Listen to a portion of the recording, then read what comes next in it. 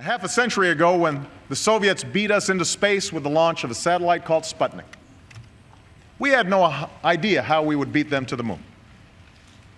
The science wasn't even there yet. NASA didn't exist.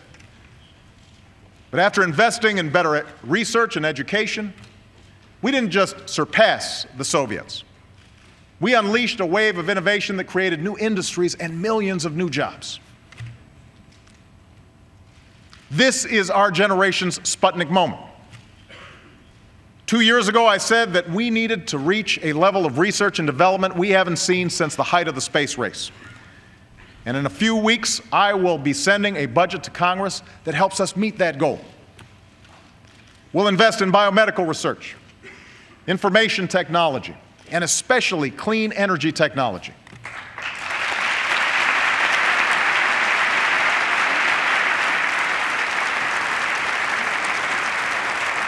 An investment that will strengthen our security, protect our planet, and create countless new jobs for our people.